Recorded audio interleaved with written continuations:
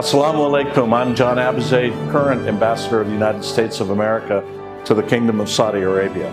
I want you to look over here at this picture of Franklin Delano Roosevelt and King Abdulaziz of Saudi Arabia, taken back in the day of the 14th of February 1945 when they met on board this cruiser, the USS Quincy, 75 years ago. We want to take a look back at some of those important moments. 1933, Standard Oil of California, now Chevron, won a concession to explore in eastern Saudi Arabia and discovered oil in 1938. 1940, the U.S. established full diplomatic relations with the Kingdom of Saudi Arabia.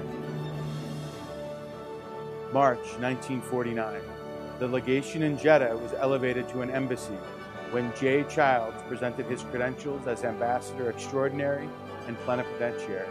September 26, 1984, the U.S. liaison office in Riyadh was raised to a rank of embassy, while the embassy in Jeddah became a consulate general.